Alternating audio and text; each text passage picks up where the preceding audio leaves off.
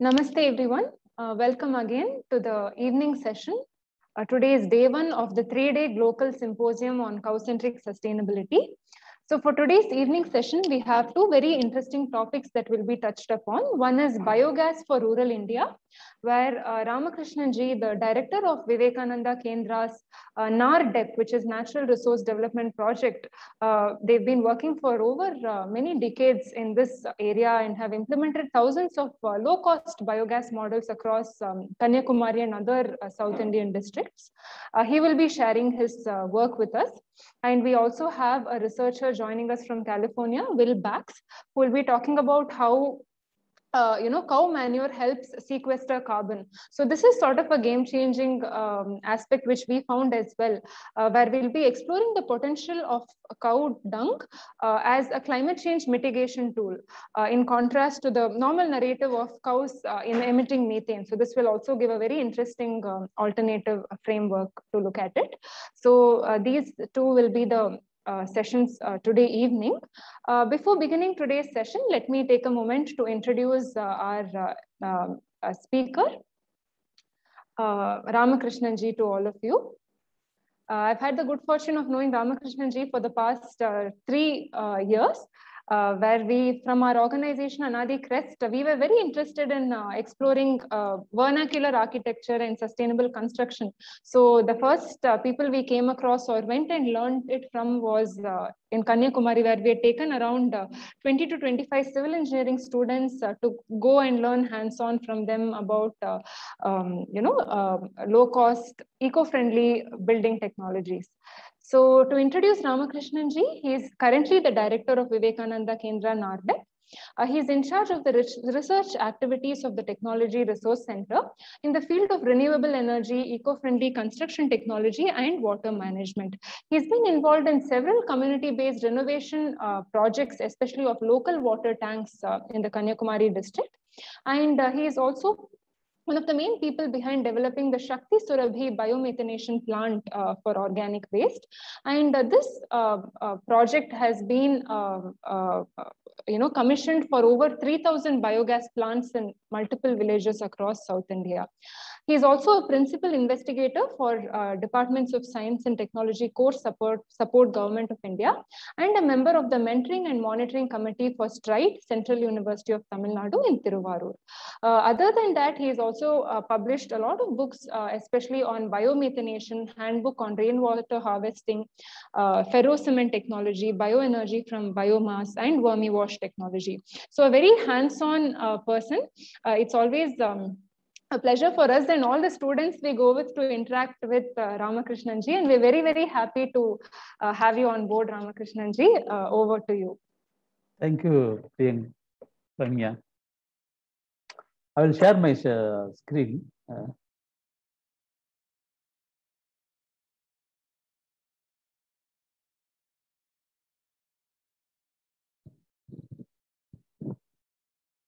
Is it visible?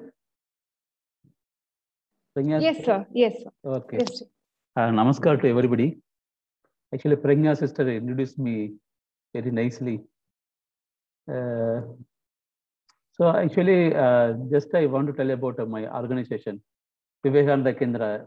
So all of you know about Vivekananda Rock Memorial. So we are belonging from that organization.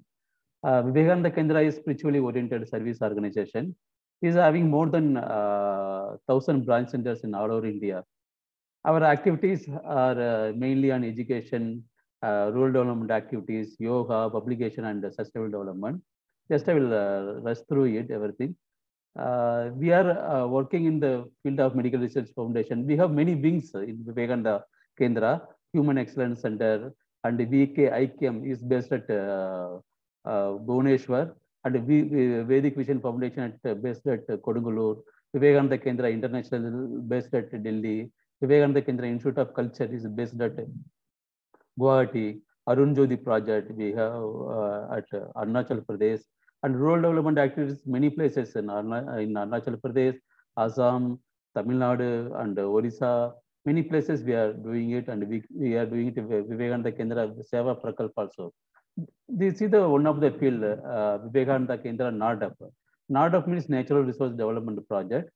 here we work for eco-friendly construction technology. Already Pranya told you. We have more than 35 technologies, and we are working for water management. So we are renovating many temple tanks. We are doing, I think, first time in Tamil Nadu, we have only done it rainwater harvesting, and roof water harvesting, mainly roof water harvesting in 1992 at Mudugalathur area. And we have renovated in Rameshwaram many water bodies. And we are working in organic farming also. We have many technologies, Fishamino, Azola. Like that, we can name it anything. We are having technology. We are giving training program to others also. And we are working for health, Siddha medicine. So we have Verma Research and Research Center also. So we are having network of traditional Vaidyas and Siddha doctors, and we are working in energy field. So I'm going to talk about energy field. That's only I'm not telling about the details. And we are working for inner sustainability also. Actually, we give awareness program. We motivating the people to do this sustainability. We are doing it. This is one of the recent project. 10 years back, we started V.Ramakrishnan project. Actually, this is holistic approach to develop the village or town. So here we are making a model of Rameshwaram. It is green Rameshwaram. Here we work for 9 vertical field.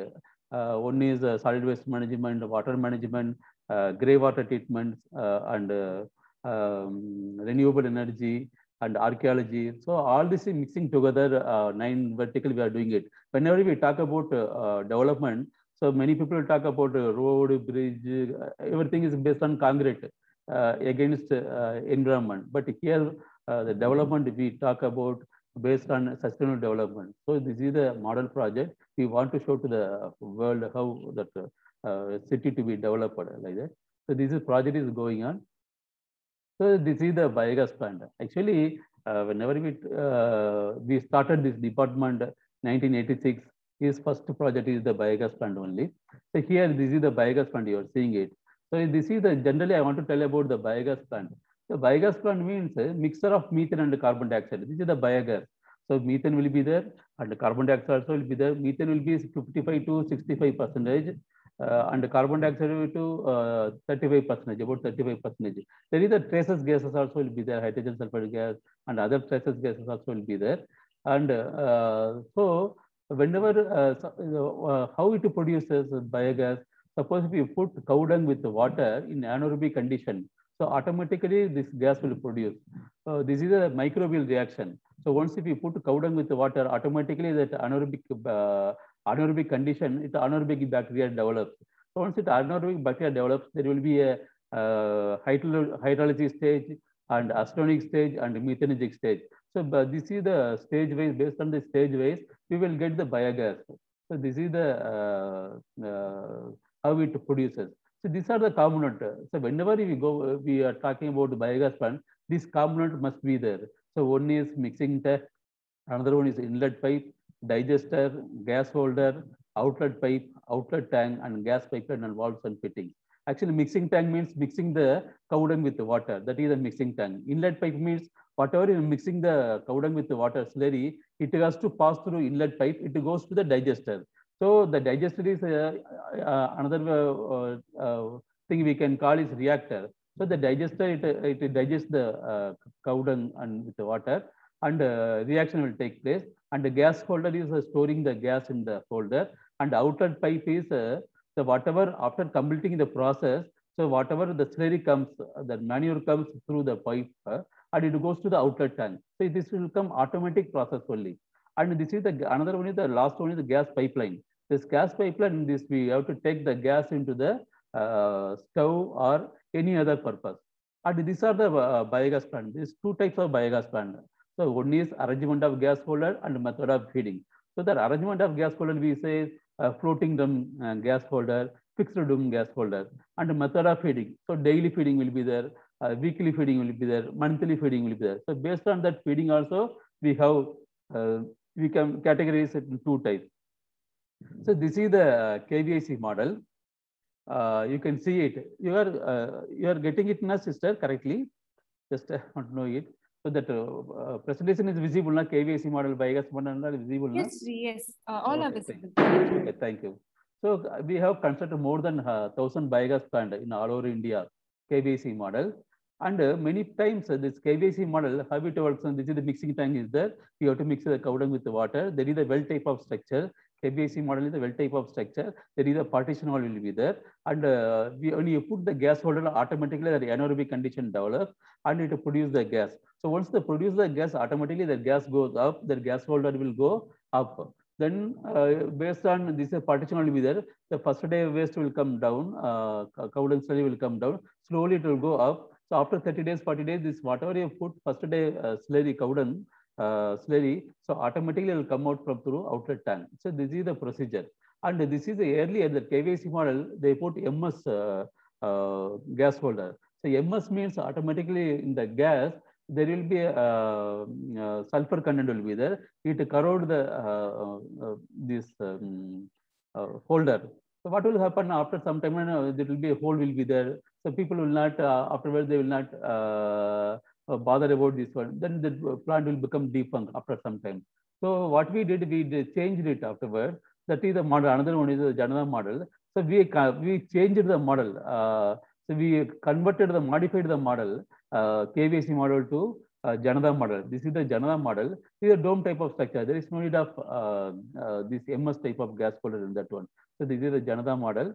The third one is the V.Ramakrishnan model. This is the construction procedure we are given. We have constructed more than 3,000 biogas plant in all over India. We have constructed KVC model also. This is V.Ramakrishnan model also we constructed.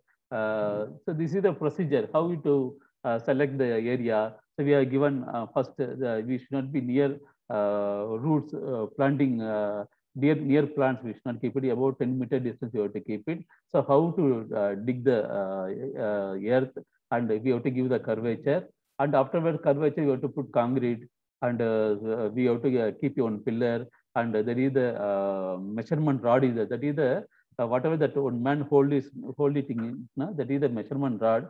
So based on that, it will be horizontally and vertically the same measurement will be followed and will be constructed. This is, you can see it stage wise.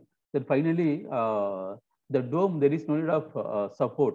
So what we do, we will put hook in that one. So this is a brick type of structure is there. So we brick, we will put rod in that one. Automatically will hook the these bricks. So automatically will not fall down. So like that only we'll construct the plan. And finally, we have to plaster it two side. So because why you have to plaster it? So the leakage will be there, the gas leakage will be there. So avoiding gas leakage, we have to plaster it inside also and outside also. So both sides we have to plaster it. This is the working method. This is very tricky construction. Actually, whosoever wants to construct this type of plant, that mason to be trained minimum 3 months time. Without training, if he construct the plant, then he will make a failure in that model. So many places, the technology is successful. The failure will happen based on men only.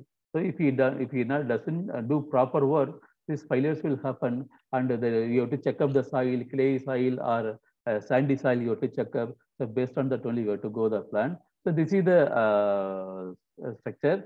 This is a 1 cubic meter capacity. So 1 cubic meter equal to 0.43 kg of LPG, almost 430 gram LPG, 430 gram of LPG.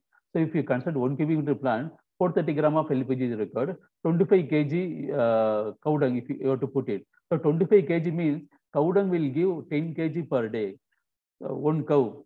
Suppose if you go for 25 kg means you have to have minimum 2 cow, 1 calf. So if whosoever having 2 cow, they can go for 1 cubic meter plant. So if they you have to multiply it. Suppose any gosal, if you have 10 cows, you have to multiply it. 10 cow means 10 into 10 kg. You will get 100 kg. You can go for 4 cubic meter plant. Suppose if you have buffalo, buffalo will give 15 kg cow dung per day. So you have to calculate based on that. And another one, that cow goes for grazing. So you have to change the design also. If you go for grazing, you will get 7 kg only per day. So based on that, you have to calculate and design the plant. So these are the thumb rule. And this is the we are given how many bricks is required. This is the design we are given. measurements, all this we are given. We have a booklet in that we are given. So another one model we developed, a wind cap model. So Vivekananda Kendra, and we have got fund from Kapat, New Delhi. So earlier, very old, 20 years back, 22 years back, story this is. So we have developed this model, and we constructed 100 plants in all over India. This is wherever bamboo is cheaper, so we can go for this type of model. This is instead of Dinabandhu model, we are constructing with the brick. Instead of brick, we can go for this type of bamboo reaper for making this type of dome and plastering it inside and outside. This is a very simple method. And another one, we went for ferrocement technology. Actually, we are good in mud block technology, compressed earth block, and ferrocement technology, and ferrocement door and windows, everything. And we used to give training also. So here, two methods we are following it. One is mold method without mold. So we can make it both way, and we have to plaster it to two sides. This is hexagonal chicken mesh, and we used to give training to the whosoever are constructing the biogas plant, the NGOs and individuals. So for them, we are giving the training program in many areas.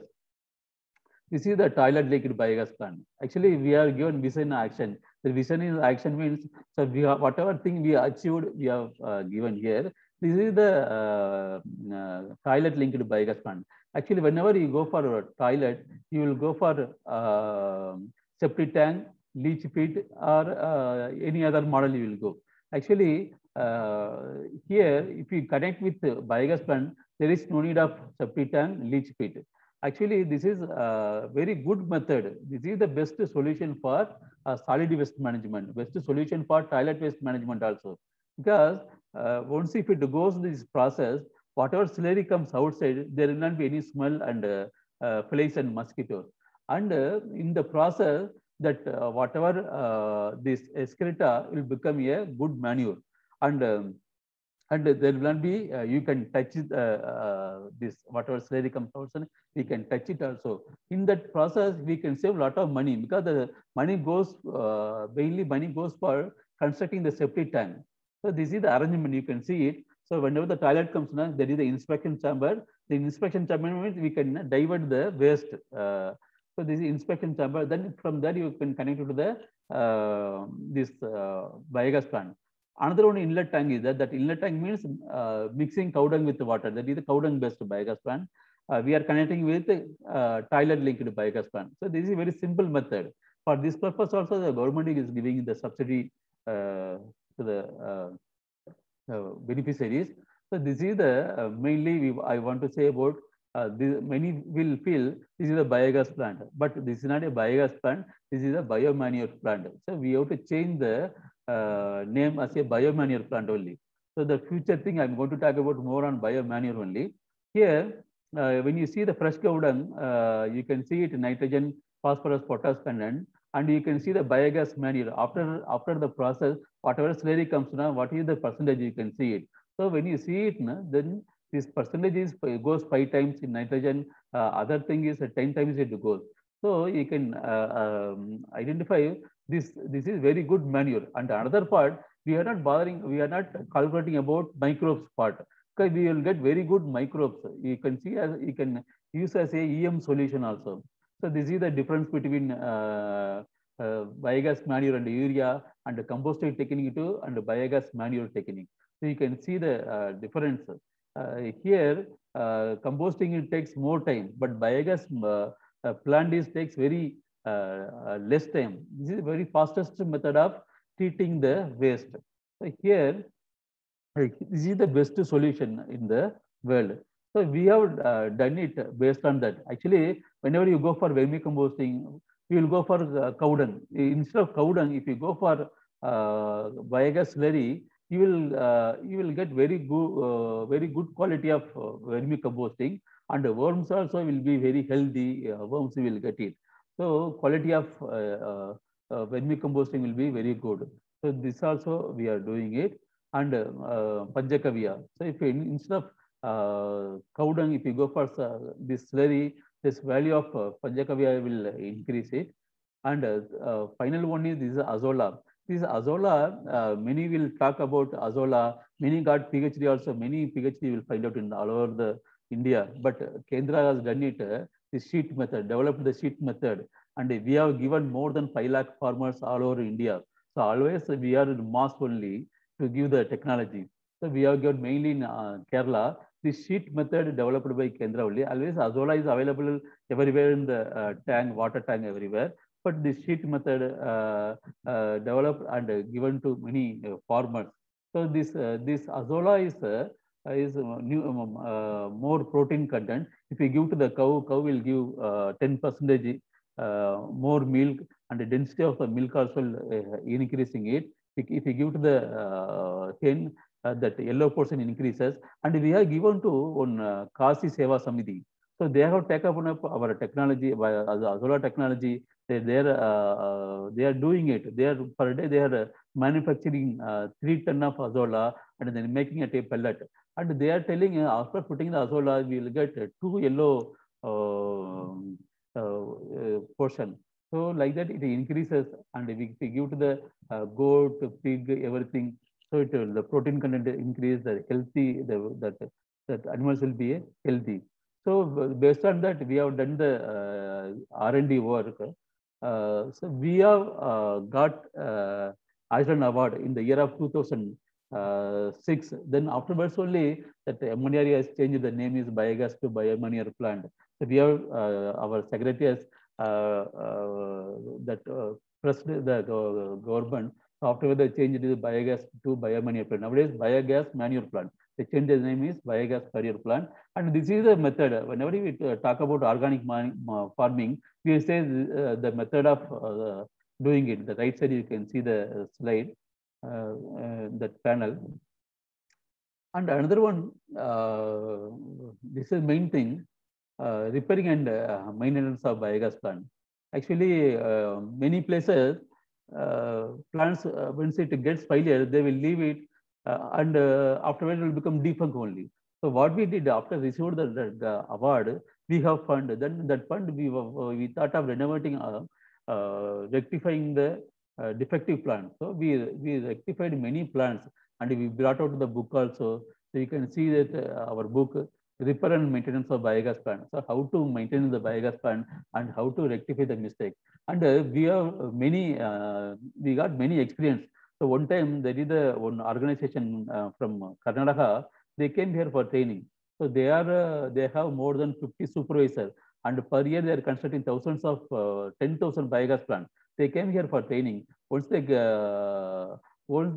felt we are small, but they are big. They are constructing so many plants. We are not constructing much plant, but we are good in technology part. Once we give the training program, automatically when we understood whatever we tell them, they are converting into the inch. Suppose a 10 mm if we say, they converted into the half inch. So afterwards we understood they are not doing they are not converting everything into the inch.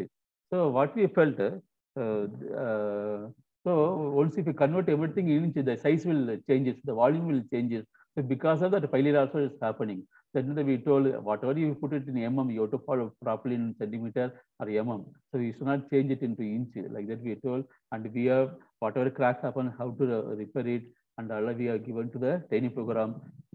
We have given now also we are rectifying the defective plant. Recently, we rectified one bark model of biogas plant at Kalpakam. So there are also defunct plant, about 40 cubic meter plant. So our worker supervisor went and rectified the plant. This is the our model of Shakti Survey biogas plant. This is up to till I talked about cow dung based biogas plant. Now I'm going to talk about the kitchen waste based biogas plant. Actually, this is the kitchen waste biogas plant. This is smaller in size, and the cow dung based plant is bigger in size. And this why the cow dung based plant is bigger in size, the kitchen waste plant is smaller in size. Actually, this is everything is based on energy. So the cow dung means a cow already taken the energy. Dung is not much energy. And in case of kitchen waste, whatever we have to when you consume, so that much energy we have to get it. So all the energy is remaining. That energy is converting into a gas. So here if you put less amount of waste, you will get 1 cubic meter of gas. Suppose 5 kg of waste, if you put it, you will get 1 cubic meter of gas. But in case of kitchen cow dung waste plant, you have to put 25 kg of cow dung, then only you will get 1 cubic meter of gas. But here you will put 1 kg of waste, you will get 1 cubic meter of gas. Actually, here we say that this is a 5-in-1 solution. One is we are disposing the waste, so you will not there will not be any place in the mosquitoes in your home. Second, you will get the gas. Third will be you will get very good organic manure, very liquid manure you will get it. Fourth one is you can save the money. Fifth one is this is greenhouse gases. You are arresting the greenhouse gases, and this is gases, and direct you are indirectly you are helping the nature. And in that way, suppose if you are calculating methane content, so the methane is 23 times dangerous than carbon dioxide. So if you carbon dioxide also dangerous gas, so compared to carbon dioxide, the methane is 23 times more than that. And other one, whatever material you are throwing the waste, suppose whatever waste is in your home, you are throwing the waste, so automatically methane is produces and it spoils our environment. So this is whosoever environmentalist. Suppose you are loving the nature. So whosoever is having, they have to have this type of plant in your home. And whatever gas coming outside, what you will use it? You will use it for generator purpose and the CNG purpose. So this is the plant. How to install it? We are given. So we have to remove it. There is a parts will be there. You have to put it outlet tank, and you have to put mixing with the cow dung with the water. So actually, any plant you have to go for cow dung only. So without cow dung, you can't do anything. Actually, for solid waste management, this biomethanation is the best solution. We told. So everything is based on microbes only. This is cow dung bacteria only. My cow dung microbes only. So always our secretary used to say, whenever we talk about devas where we will stay in cow. So our secretary always jokingly says cows devas are staying in cow dung only, because lot of bacteria, all the bacteria is good for environment. So this is the procedure, and we have to put cow dung with water. We have to remove the this fiber portion. So this is the method. This is water jacket model. You have to put the water inside, and we have to fill it with this gas holder. This is the procedure is there. Actually, here this plant there will not be will not give any smell, because of water jacket. You will not see anything in the eye. So whenever people see it, it will look good. In case of KVC model and all, whenever you go near the plant, automatically the smell will come. But here you will not find any smell because of water jacket. This is the method. This is the stove also. The stove is a different stove, not like LPG stove. LPG's calorific value is high. Because of that, we will go for smaller burner hole. Here this calorific value is very less. So because of that, we have to go for bigger burner hole. You can bigger holes will be there. You can see it. This is the method. This is the funnel arrangement will be there. This is the slurry will be there. So first 6 months, first 3 months, all the slurry will come out. All the whatever you put cow dung, all the cow dung will come out. Afterwards, whatever that kitchen waste will be there, in that only will remain. If you only, suppose after 3 months, if you want to open the this plant, you will see only water only. So all the bacteria, the cow dung bacteria will remain in that digester, and it will react. So this is the advantage of this plant, and economical benefit of this plant. So saving the LPG, we can save. Suppose if you purchase the plant within one year, 6 months, you can save the cost. But we are not given money for safe waste disposal. This is the environment benefit, a decentralized way of disposal of waste, faster method of decomposing method, and here I given social benefit, annual foreign exchange saving, and 20 that already 20 the time dangerous gas. And how we developed this model. So we have goes on asking the people. We went many IITs and NITs, all the research centers. So we have designed this plant. Actually, these are the waste. Actually, when whatever the carbohydrate material gives more gas, whatever material gives more strength, more energetic material gives more strength. Fish will give more energy, and non-nutrient waste will give more energy, and wheat, rice will give more energy. Instead of that, we can go for pungam cake, neem cake, everything, and water hypomia. This also we can go it. And this is the thumb rule. We exactly we are not telling 5 kg is required. Sometimes if you go for suppose you have only 4 kg of waste, you put 4 kg of waste, you will get 4 kg amount of gas, and that much amount of manure will get it. So tea leaf waste also we put it. Kanji will give good gas.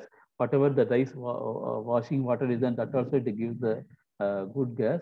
And this is the method. The first is hydrolysis stage, astonic stage, methanic stage. I already told you, but detailing I can say now.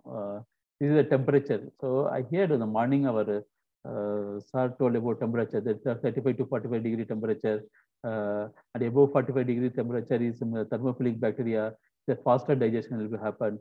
And hydraulic retention time is important. The hydraulic retention time means whatever you put material, how many days will take for digesting. This is very important. Actually, there's so many things are the solid concentration, initial inoculum. Initial inoculum also is important. Suppose you want to start the plant immediately, you can go for inoculum. Otherwise, you have to wait for 28 days. So you have to cow dung with the water. When you mix it, when you put it in the digester, you have to wait for 28 days for developing the microbes. So if you put initial inoculum first itself, we will not wait for 28 days. This is the advantage of our method. We will put inlet in center. So once you put inlet in center, it will go spread everywhere. Then bacteria reacts very fast, and you will get very quick digestion. So that is our model design. And no partition, everything is given. This is the advantage of our model. Sorry, I will go fast because time is very less. This is the mold we made it. Earlier, our model is not shining. Nowadays, it's shining because of mold. We have model 0.25 cubic meter to 6 meter plant, and we have given the plant to everywhere in all over India. We have given many research institutes taken the plant for testing that different type of feed material. This is the fixed model.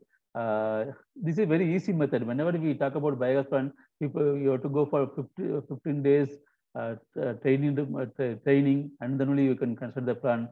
And it will take minimum 10 days for constructing the plant. Deenabandhu model. Our model you can construct very fast. This is for only kitchen waste purpose. So we have leveled the soil. Above the ground we can go. 2 brick layer. Above that 4 rings will be the cement ring. You have to make it. And 4 rings we are keeping it. This is the outlet pipe, and this is the water mold pipe will be there. So this is the arrangement. Very simple method. Within 3 hours or half a day we can construct the plant. This is small light flooring can be done. This is the flooring. Already when you put cow dung, automatically stop the leakage. So this is the method. This is the final stage. This is the gas holder. And you have to put cow dung with water, and you have to do it. And many places, in government, Tamil Nadu government, it gives subsidy for only fixed model. If you go for fixed model, you will get subsidy. You can go for this type of model. This type of if you go for this type of model, the construction cost will be very less, and subsidy also will get it. There are different places will get different type of subsidy. In Tamil Nadu, you will get only 1 subsidy, but in case of Karnataka, you will get 2 subsidy. Tamil Nadu gets only 1 subsidy, means you will get only central government. The state government, there is no subsidy. But in the case of Karnataka, you will get 2 subsidy. Central government also will give the subsidy, state government also will give the subsidy. If you go for tribal area, full plant will get free of cost. So this is a 2D thing. And there is interlocking ring also is there. There will not be for leakage, avoiding leakage in between the ring. This type of ring also you can go. Instead of cement ring, you can go for fiber ring also. So these are the model 2 cubic meter, 3 cubic meter, like that we can construct it. We are doing a lot of research on that. They were tried instead of water like a small size, we tried to bigger size. In that we can put fish, we can cultivate the fish like that. So we are doing many things. And we have got the patent, this plan. So we have got patent in India, South Africa, China, and Sri Lanka. So these are the patent certificate I showed you. And we are transferring the technology in state-wise. So we have transferred many states. 5-6 states in India. The Vijay industry UDP, they are taking our technology, they are manufacturing our plant and giving to the people. They are themselves selling it. And here, UP, this is UP for Azola Amirdham Private Limited is doing the work, and our Yogi ji is seeing the plant. So this is, we developed a biomass-based biogas plant. Actually, the biomass means you have to put more waste, you will get very less gas. That's only the volume of digested sizes increases, and the portable cow dung-based biogas plant. Suppose people are having 1 or 2 cows, so what you can do, they can go for portable cow dung-based biogas plant. So that also we have developed, and this is batch type. Suppose they have a home, so a lot of leaves and waste will be there. So if you go for batch type, this is the batch type. One time you have to fill it everything. So up to gas comes, you have to use it. Afterwards, you have to remove it. You have to remove this manure also, and again you have to refill it. This is the method. Here you can see we have tried different type of feeding material. We want to make as a pellet. So this research is going on all over the world. We have tried that COFOR is giving very good result, and this pungam and OD3 and all we have tried. So we have got very good result in the COFOR. So this is the method Juliflora and all we have tried. We made as a pellet and all. And another final, this is the biotoilet system. So biotoilet system is nothing but this is biogas system only. So the biogas system, if you go for kitchen waste plant, after completing the process, you will get only liquid. Here also that bacteria, if you put it in your kitchen waste, your toilet, automatically it decomposes the toilet waste, it converted to the water. So it's a very simple method. This is the process. You have to have partition. The first partition, whatever you have, slurry comes outside. The slurry you have to put it in that septic tank. So what will happen? It automatically decomposes. It will make as a liquid form. Then it will go out.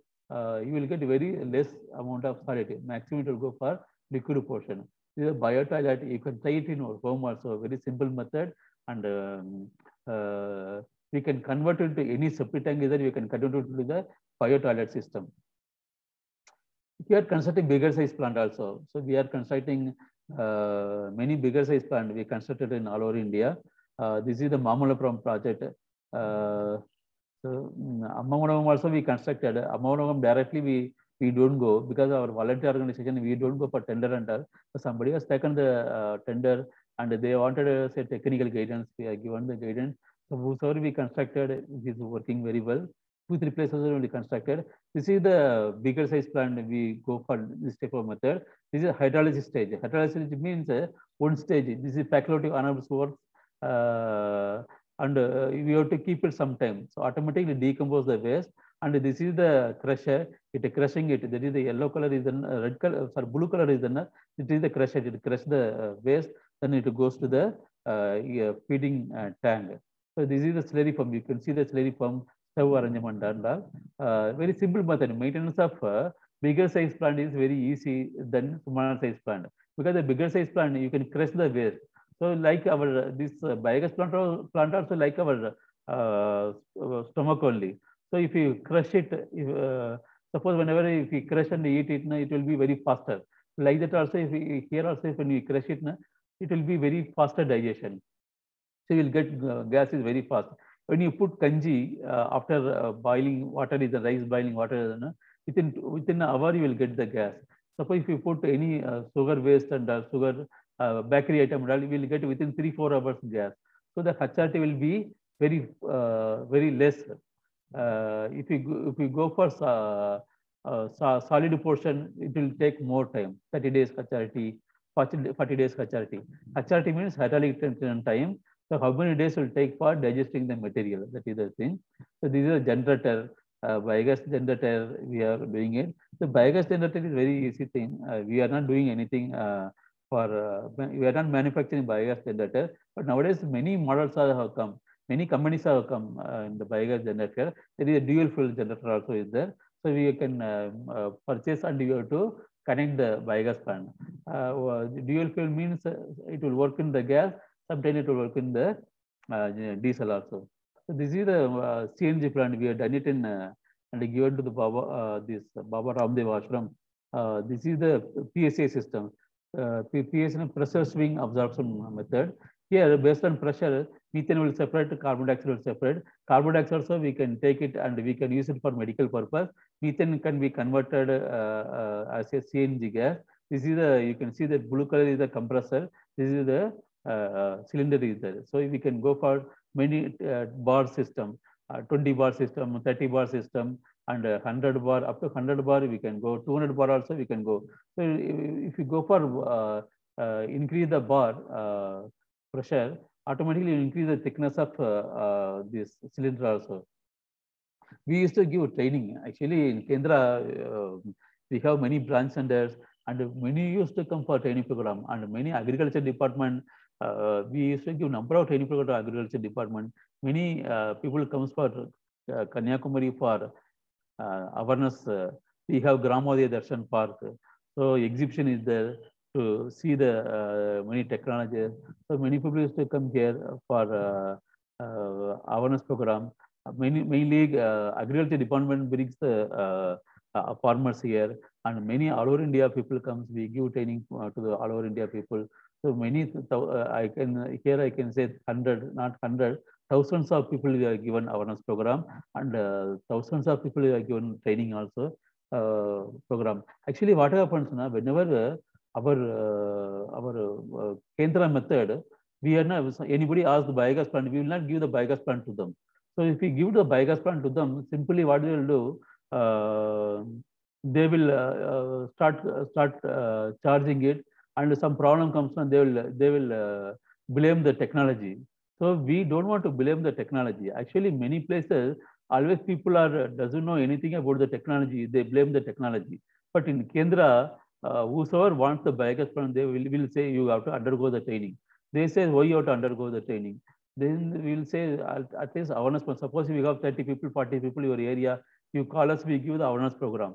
So without awareness, without training program, if they take the technology, that will be failure. Because whenever people comes here, we tell positive also, negative also. Whenever the marketing people are there, they will say only positive. But in Kendra, if you come the training, there are a lot of negative points also that we tell the negative points. This is a bacteria reaction. We'll say if the bacteria reaction, you should not put this toxic material in that one. And another one also, if you put overfeeding also, it will give the problem. Like that, lot of things we will say. People should know the method of working. Because many people think this is a machine like that, but many people doesn't know about the microbe reaction, and they will wanted this plant. And many will ask very ordinary question also. They will say your plant is working only in the kitchen waste, but other we are purchasing another one man says his plant works cow dung also and kitchen waste. We say, if he says he is telling lies only, because cow dung based plant means you have to go for Deenabandhu model, KVAC model. That is the best model. If you go for kitchen waste plant, you have to, this is the model. Our successful model is a good. Other model also is there. You can go, but when you talk about in the kitchen waste plant in the cow dung, this is not a good. Actually, we say mainly people comes and we say you should not go for cow dung in that our Shakti survey model. So this is the thing. We have brought out many booklets, very simple method, simple, it will be very easily understandable. We have cartoons, everything will make it. So then the reader will be easily can understand. So these are the booklets we brought out. And these are the documentary we brought it out. So you can see our website, some of things, and some of things we have to upload in the website. So these are the achievements. So you can see the achievements. So different type of thing, awareness, everything I will talk to you. So this is the overall subject. Thank you. This is my our email ID is there, phone number also is there. Anybody can note it down. Afterwards, anything is there, you can talk directly to me. Thank you, sir. Any question is there, you can ask me. Namaste Ramakrishnan ji. Thank you so much for the wonderful presentation. Basically, the presentation is either of all the work you've been doing for the past many decades. And I'm sure 45 minutes is hardly any time for you to cover, but thank you so much for covering the main topics. We have one question. I request the participants, if you have any question, you can share it on the chat. However, one question from Shailaja Palanivel is, what is done in azolla cultivation and how is the protein content enhanced? That was one question. Yes, actually, I have given one email ID to you. Here is written. Actually, you can contact us through mail because this is a simple procedure only. You have to spread the sheet and initially you have to add cow dung with soil and you have to put the azolla seed. It is available in the Agriculture University in Kendra also. Actually, this small technique you have to undergo the training or awareness, something. This is a very short period to tell about detail about the azolla technology. This short period. You can talk to me afterwards also. This is the number is there. You can talk to me or the mail also you can give. Will give send the details to you. Ji, do you provide biogas plants of 2000 kgs per day, like large scale biogas plants? Do you? Yes, we are constructing the plant. Yes, we used to do it. Actually, we have to see the field visit first. How much waste is there, and the area, how much area is required, and all. So the field visit is important. So after that, we can do it. We are doing it many places. We are constructing the 100 kilometer, 200 kilometer plant. Any capacity we can construct it. You can contact me. Sir, this is our email ID that you can contact me. Or personally, my number also is there. You can contact me. I will help you, no problem. Do you conduct training programs if someone wants to create awareness in our native villages? Yes, sir, definitely. This is our motto only. Because we are interested to give awareness program. We will come your place. We will give the awareness program to you because this is our life full. Because people are, if you are interested, we'll come definitely. Will come your place and give the training program without charge, no charge. We'll come and give the training program. People should know about the technology. This is our aim. Ji, you can actually, if you're able to see the chat, you can choose to reply to the question. There are many questions coming in, Ji. I'll just read some of them. You can also take a look at the website. Any online training programs, Ramakrishnan ji? Yes, is going on tomorrow. Also, one training program is there. Biogas technology training program is there, and we give training on composting techniques. So okay. Tomorrow is the training program is there. So afternoon biogas technology training is there. Morning is the composting techniques training is there. That is the email ID. There our website is there. Our website already written. In the website you can go through it. That is the training program there. Tomorrow also the training program is there. You can attend. I'll also share the website on the link on the chat. Ji, also maybe if you could share how they could subscribe to your newsletter to stay updated with all your activities, upcoming awareness programs, if they want to, yes, so sir. that. Yeah. Definitely, there is our email ID, the VKNARDEP@gmail.com. I'm not. Sure, I'll also share it, Ji. Yes, yes. Sorry, I'm moving on to the next question, which I'm sure many people will have this question. In villages, if families have 4 or 5 cows, generating biogas beyond their need, is it feasible to pack cylinders and sell to urban residents? No, it is not possible. If you go for a CNG plant, minimum 500 cubic meters capacity is required. 500 cubic meter means, just before one gentleman asked about 2000 kg waste is there like that. So for the type of waste is feasible because this plant cost itself it will about 50 lakhs of rupees. For five cows, you will get very less amount of gas only. Only 2 cubic meter gas only you will get it. It is good for thermal purpose. For cooking purpose is good, not more than that.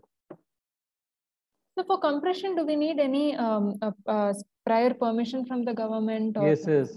We have to get permission from central government. That is the explosive license is there. So in Nagpur, we have to apply it, and they will do the online monitoring. Afterwards, only they will give a certificate to us to compress the biogas plant. And there are a lot of procedure is there. In Tamil Nadu, we have done it earlier in Virudhunagar, because this is near Sivakasi area, so they didn't give permission to us. And I don't know. I don't think that the residential area also will not be available. Residential area, we have to be in. We have to go interior area. The surrounding 100 meter, there should not be any building and like that area only. They will give permission. Reggie, I think I'll just continue with a few more questions because these are very relevant. What is the minimum cost and land required for a small model? And also, how do you think is it? What is its feasibility in the urban context for biogas plants? Yes, sir. This is suppose the 4 feet dia is enough for 1 cubic biogas plant.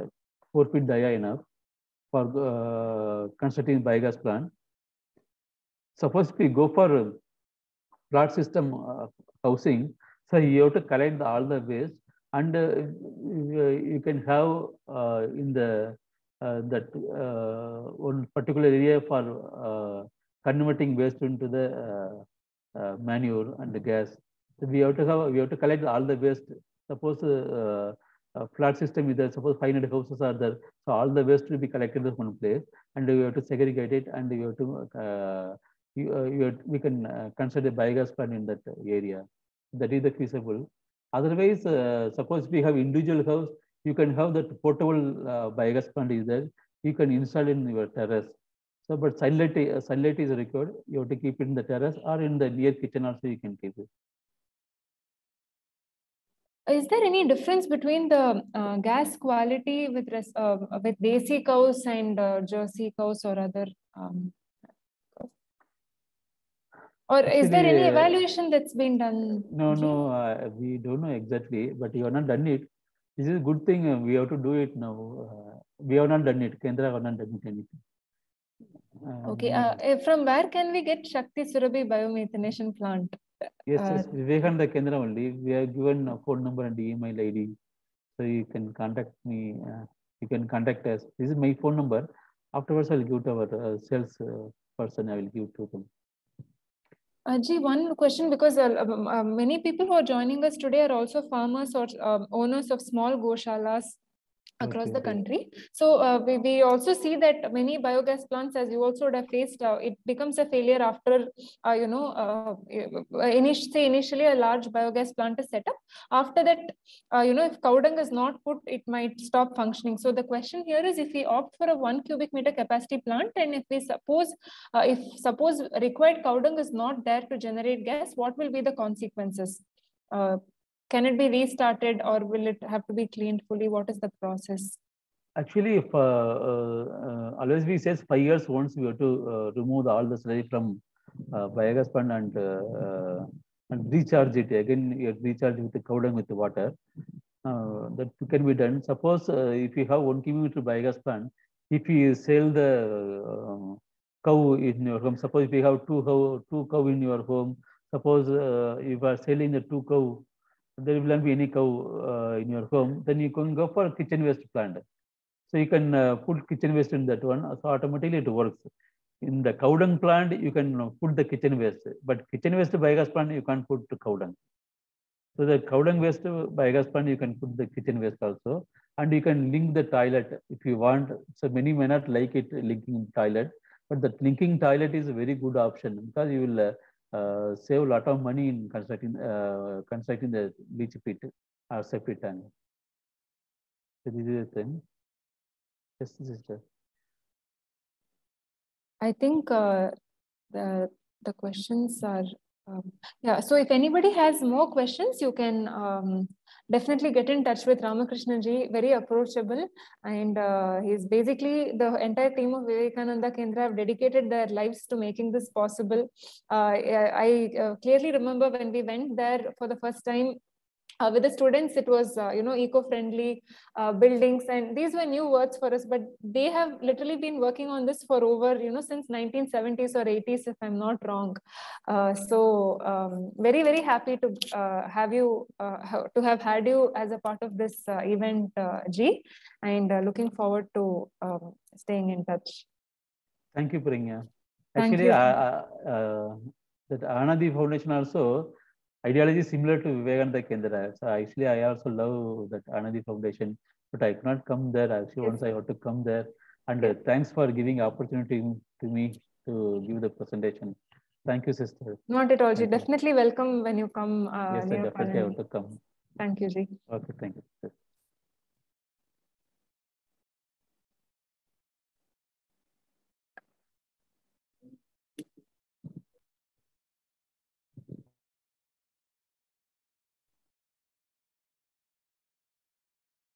So next we'll be having, we'll just take a 1 minute break before our resuming with the next session.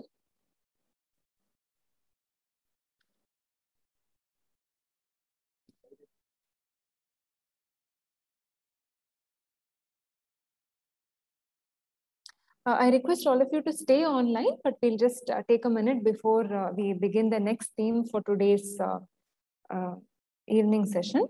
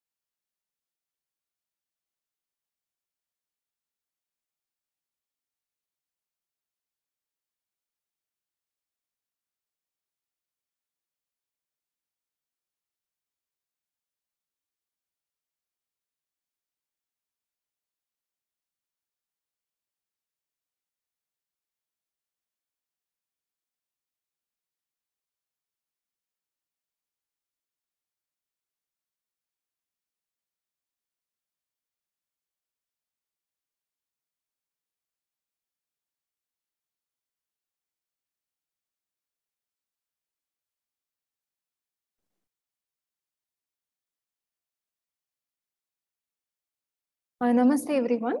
Our next speaker will be joining us in around 15 minutes.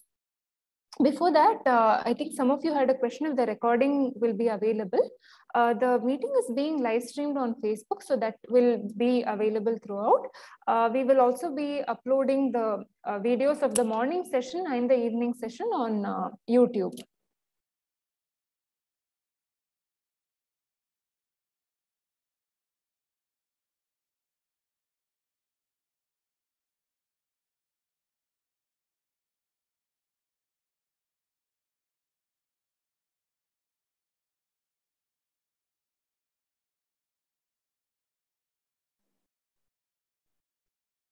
What I'll do in the meantime is I'll quickly share a couple of slides that will give an overview of what we mean by cow-centric sustainability. I hope all of you are able to see my screen.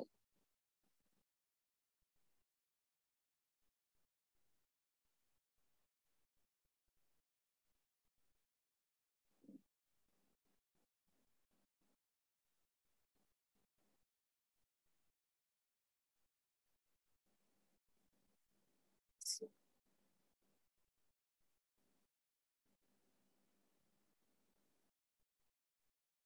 Yeah, okay.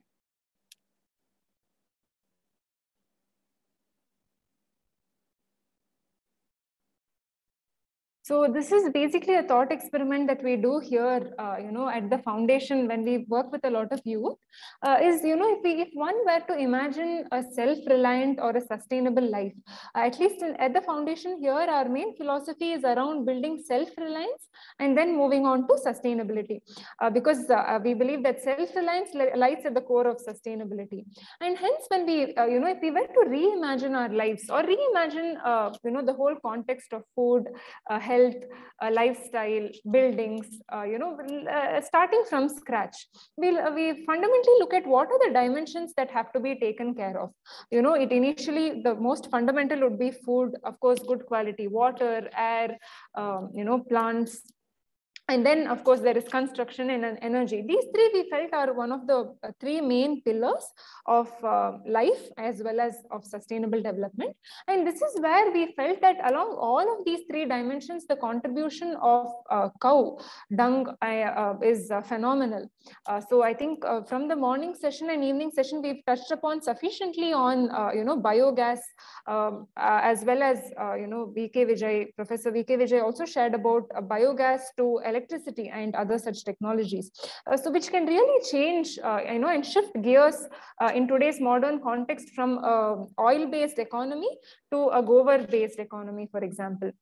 It has the potential to create rural self-reliance. We also hear of many model villages and community level biogas plants as well across the country, which have been successfully implemented, where like how there are milk cooperatives, right? There are dung cooperatives as well, where people from a community go and give their dung to a centralized biogas plant, from where the cooking needs are also met, and there is gas connection, biogas connection to each house, and even the street lighting and electricity needs of villages are also taken care of. There is also the famous Janakpuri model and other such models, which through the sessions tomorrow or day after we'll be sharing. And on the last day, we have two speakers who will be talking about emerging construction materials using cow dung. This at a small scale, when we talk about earth-friendly construction or building houses with mud. Cow dung is an important additive that we add because of its binding property, and it keeps the structure together. It has those properties that make it an excellent construction material, whether it's cob or even adobe bricks. We'll also be hearing from two researchers, one researcher from Netherlands and one founder of a startup working with cow dung to make interior and exterior panels for construction. So both of these are very powerful ideas and innovations. And of course, we've also looked at in today's session with Prabhakar Rao ji on how it can contribute to strengthening the existing food system in a very holistic way. So today, with modern agriculture and chemical-based agriculture, the problem is that when you try to increase the yield, right, of plants using fertilizers or pesticides, the soil quality ends up going very low, which means that with increase in production of plants or crops, systematically year after year, the soil quality keeps degrading. And this is one of the major causes of land degradation today. In our interaction here, we always discuss about how climate change all of us are very aware of, which is very important. We talk about carbon footprint and how can we reduce our impact on the planet along those dimensions. But one topic that is actually very, very urgent, but very less discussed about is, land degradation or soil degradation. And in the past 150 years, we've lost over 50% of our fertile soil. And when we say fertile soil, the top, few centimeters is where which actually has the essential microbes and nutrients for agriculture to happen. And this we are losing at a very, very alarming rate. One reason is, of course, reasons like wind erosion and so on. But the major reason for this is the advent of chemical-based agriculture. And that's where, and it also contributes to climate change, because then, you know, soil is the largest carbon sink, a terrestrial carbon sink. And when the soil is stripped out of its nutrients, you know, a lot of carbon dioxide is released into the atmosphere. So it's like sort of a vicious cycle where, you know, there is chemical agriculture in the production of which there are a lot of greenhouse gas emissions, and applying that on the soil also leads to further degradation, with which again further exacerbates, you know, climate change by emission of greenhouse gases. But when we, you know, shift to cow dung based or cow manure based agricultural inputs, it is the other way around. The soil health is strengthened, and in today's research, Will Bakx will also be sharing about how cow manure actually not just strengthens soil fertility, but also helps sequester carbon.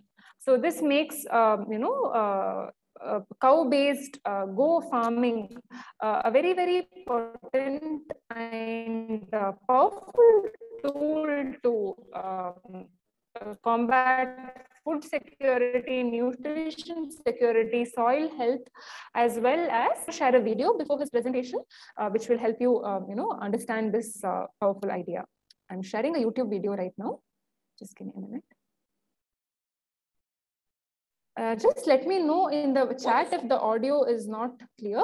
The researcher who has worked on this project will be joining us today. The farmer whom you can see in the video was very interested to join, but because of the California drought could not join us for this event. One of the researchers, Will Bakx, will be joining us shortly. One of the biggest contributors to climate change could be turned into one of the most powerful solutions. This man was just trying to get rid of the weeds on his ranch when he stumbled upon a way to remove CO2 from the atmosphere. In 1990,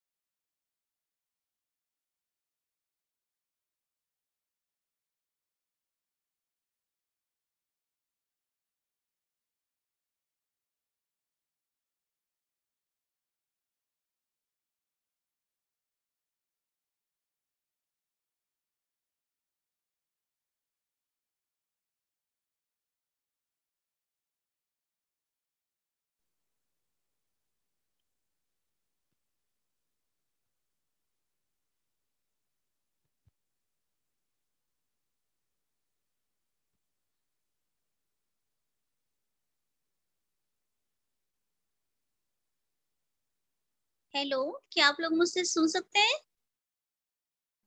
Yes, ji, yes.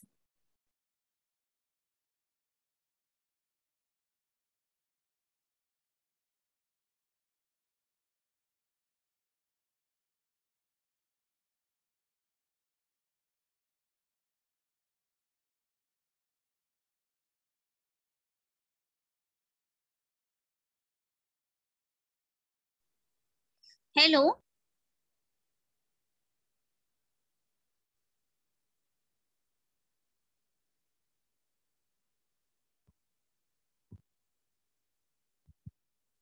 am I audible? Yes, Sakshi ji, you're audible. We are able to hear you. Welcome, ji. Yeah, just a minute, ji. 1 minute. 1 minute. You. Hello.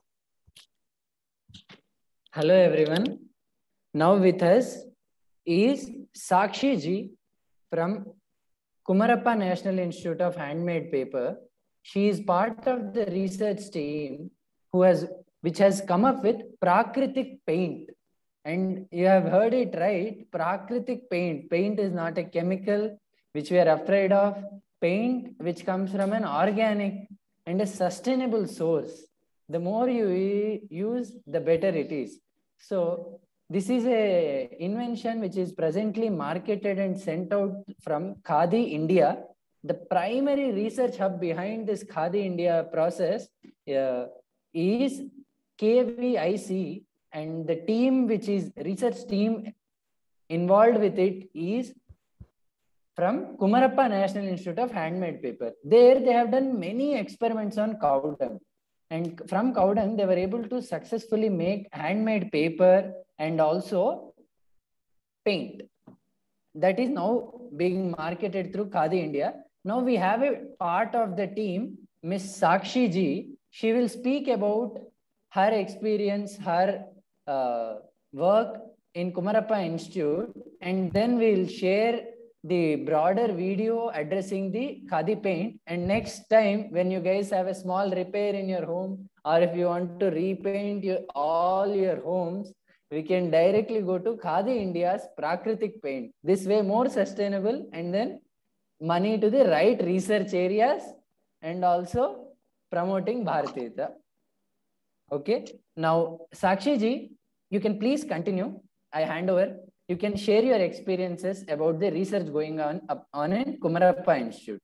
Thank you, everyone.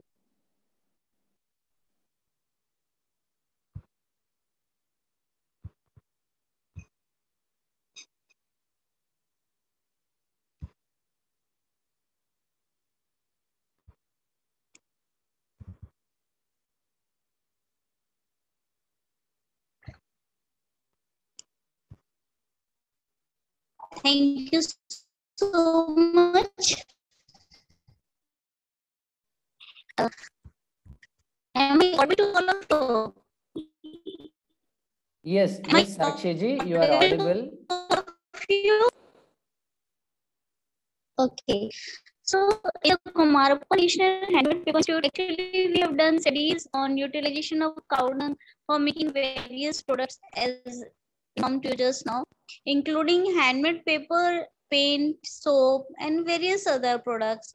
So in Kumarappa National Handmade Paper Institute and the Khadi and Village Industries Commission, it's an autonomous body. It recognized by Department of Scientific and Industrial Research, Government of India. So the motto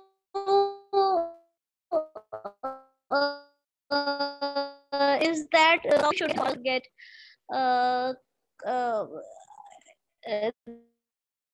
they can earn rate of ₹5 per. So that is a main intention, that these farmers and goshalas, if they are keeping the cows when it's not giving milk, and emulsion paint from utilizing cow dung and other parts. So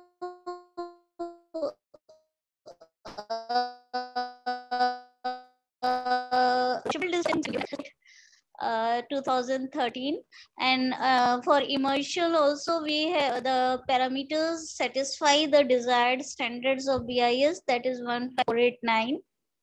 So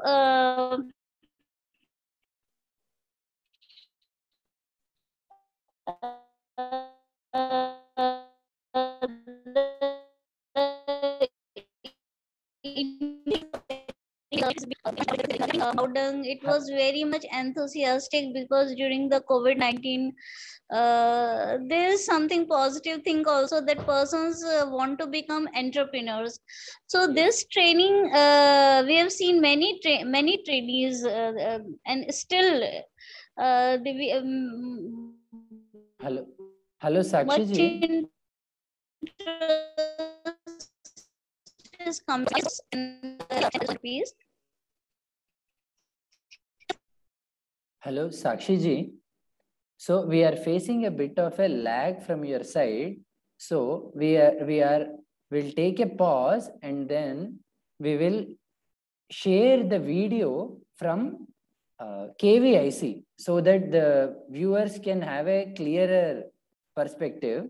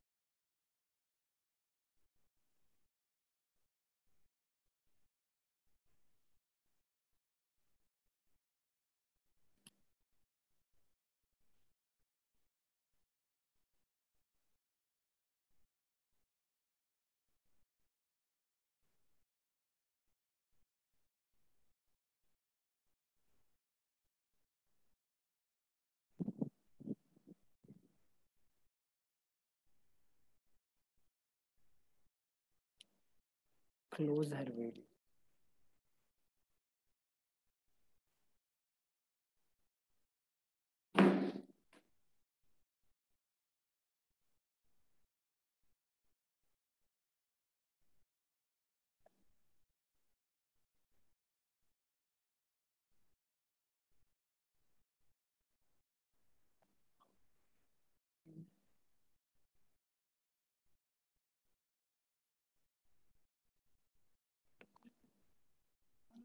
Meeting control is not open. Leave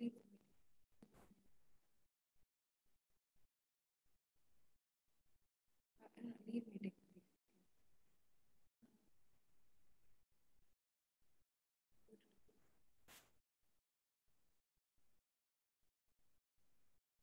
Okay.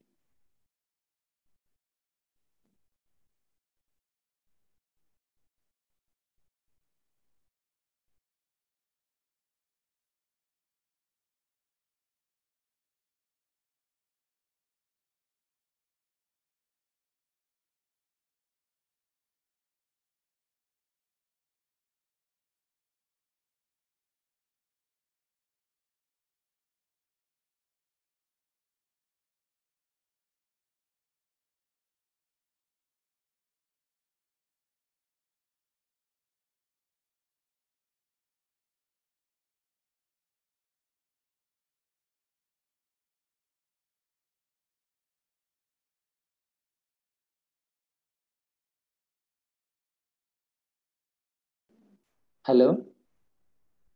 I hope you have all seen the wonderful video from the team KVIC. And the best part is it is eco-friendly. Not only that, it is cheaper than the mainstream paints and certified in the same standard. So we hope this could become part of your lifestyle ahead. Now, we have our esteemed speaker, Will Bakx, whose introductory video we have seen just a few minutes before. Now I'll ask our program director, Pragna ji, to introduce to all of you Dr. Will.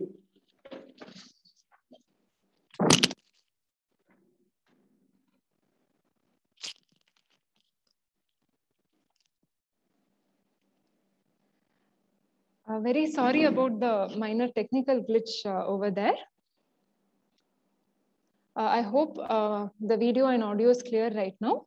I'm very happy to welcome Will Bakx, who is joining us from the US today, and who will be sharing his work on the composting potential of cow manure and how that sequesters carbon as seen in the video. Let me take us some time to introduce Will to all of you.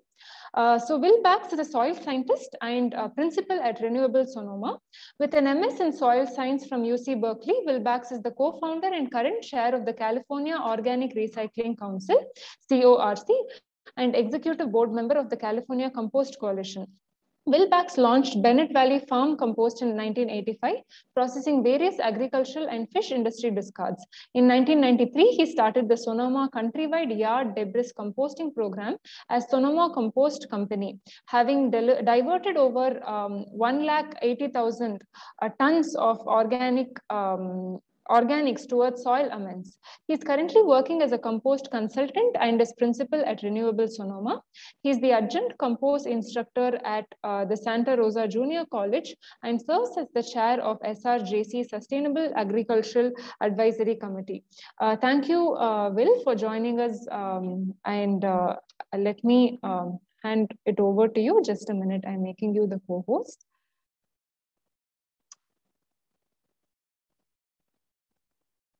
We look forward to hearing your insights and your presentation. Over to you. Thank you. It's a pleasure to be here. Can you hear me okay? Yes. Good. I see I cannot turn on my, oh, there it is. Okay, so let me see if I can pull up my presentation. Who can share? Can I share my presentation here? Yes, you would see an option called share screen below. Yeah, I see shares. Oh, there it is. There it is. Yeah. Here we go. And go full screen. Okay. Yes, we are now able to see it. Thank you. It is a pleasure to be here. Thank you for inviting me to speak. First, I want to make a statement about composting versus raw manure. I prefer, from a soil science point of view, a composted manure. The nutrients are more stabilized. In doing so, we reduce the leaching potential of nutrients into our groundwaters. The nutrients have been converted into a plant available form, and it becomes a slow release nutrient. So in other words, if you apply raw manure, all the nutrients may be available right now. You get a rain and the nutrients will wash away. However, when it's composted, it becomes a slow release where the nutrients are being released throughout the growing season. And that also introduces a very rich community of microorganisms. There is no negative effect on plants, whereas manures may have some phytotoxicity related to plant growth. There's no odors, which we know that raw manure definitely has odors associated with it. And potential diseases are also controlled in the composting process, where the temperature goes up over 55 degrees Celsius, killing not only diseases, but also potential weed seeds that may be present. And it works better as a tool to store carbon in the soil, that we'll talk about in a little bit.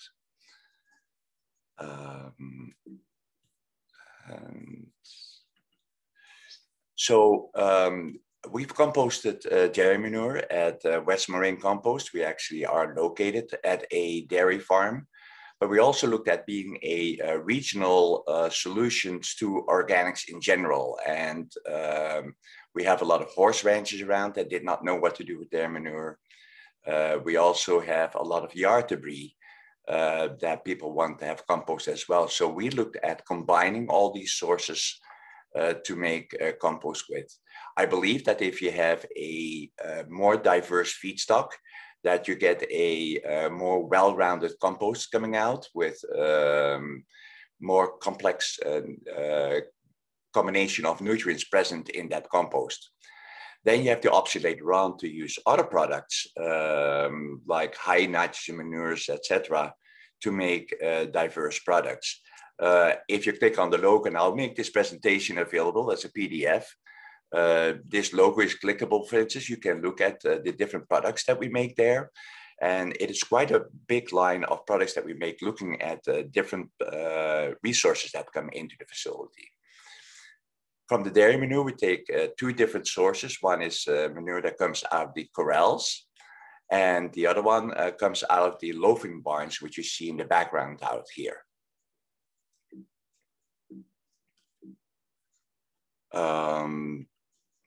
So here's a look into the loafing barn. We just received a grant that West Moraine Compost wrote for the dairy to convert the dairy from a flush manure harvesting system where they wash the manure out to a scrape system. And you can see here the bar that scrapes through this channel out here. The cows will just lift up their legs, step over this bar while the manure is being pushed out. This is the pulley that pulls the bar forward.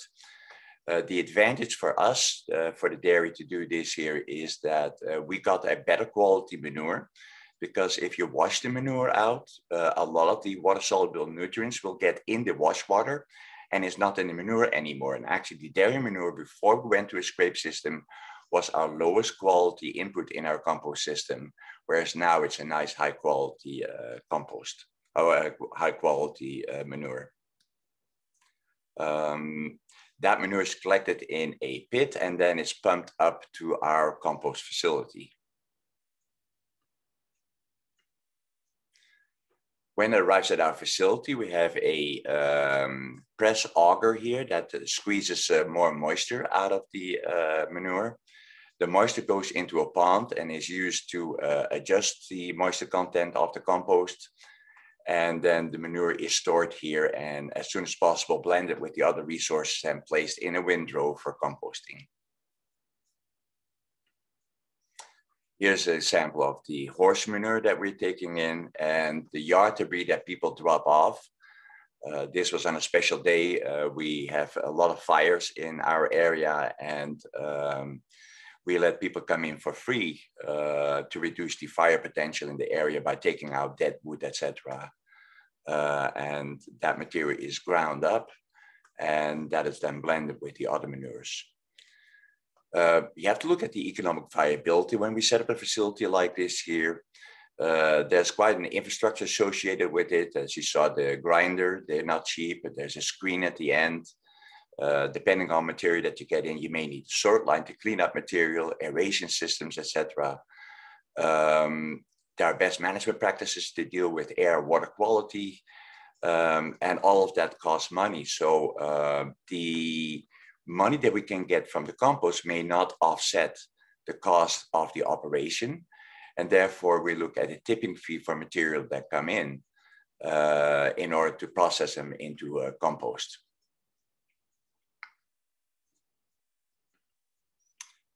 This is an overview of the compost site. We have 6 of those rows in active composting. You can see in the back here the windrow turner that goes to the compost. Here's a close-up of it. Incidentally, you see this was during the rainy season, some mushroom decomposers showing up at the site out here, that we have an active system out here.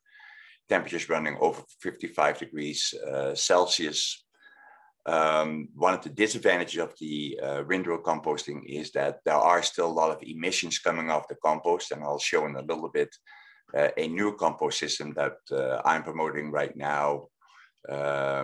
to reduce emissions from the compost site so that we become more climate change friendly as a compost facility. In winter, we place tarps over the windrows. This is a breathable tarp, compost decks, that will wick the water away from the compost piles so that we don't oversaturate the compost piles in winter. Here's another site that I owned in Sonoma County, and much larger site. We processed about 100,000 tons per year, again, still using the turned windrow system.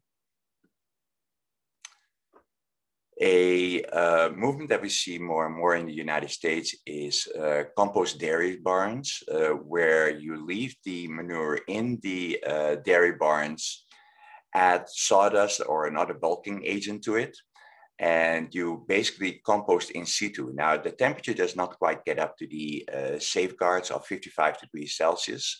They usually run between 50 to or what is it in Celsius, 60 degrees Celsius. So I recommend that afterwards that you still do a composting process. In this system, it's really important what kind of bedding you use. You don't want to have a bedding where the cell walls can break and release water, because water is a big problem if you get too much water in this composting system. Normally with composting, we look at a moisture content of 55 to 65%. In these composting barns, you look at 40 to 55% moisture content, else the manure will stick to the udders of the cow, which is not good. It takes about 2 turnings per week to keep the process aerobic. And as I said earlier, I do recommend that you do post composting for food security, that you have killed the pathogens in the manure. Below are 2 links that give you more detail of this type of system, what kind of beddings to use, and in general, the management of these systems. So in order to be more climate friendly, a new composting system is being utilized more and more in the United States, and it's called covered aerated static pile. And instead of having a windrow turner that temporarily increases the porosity of the compost piles, you force the air with a blower through the compost pile. The advantage of that is that we run this system, for instance, 30 minutes off and 1 to 2 minutes air on. You have throughout the composting process optimum oxygen content in the compost pile, whereas if you have a windrow turn composting, we turned about once a week. In between, you're going to have zones of anaerobic composting because the air that is incorporated to turning is gone in 20 minutes, and the compost compacts over time, and so there will be less and less oxygen available. With this system, you have optimum oxygen content in the compost pile at all times. So you have reduced environmental impacts. We used a lime-treated soil, so we can operate year-round and protect the groundwater.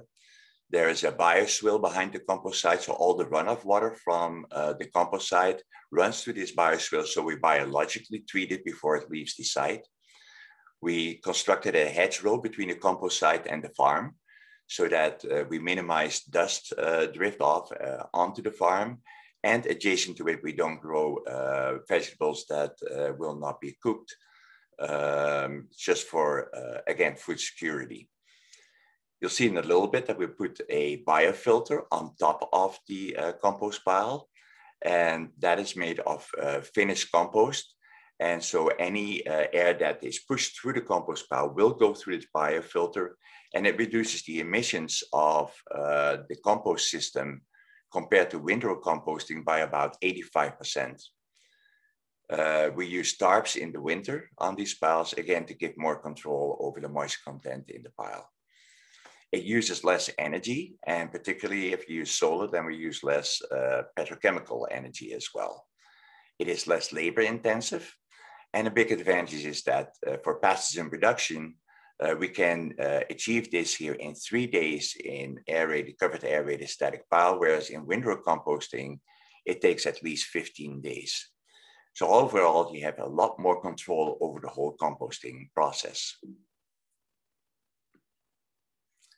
So here on the left, you see a picture of how we improve the soil with a lime treatment.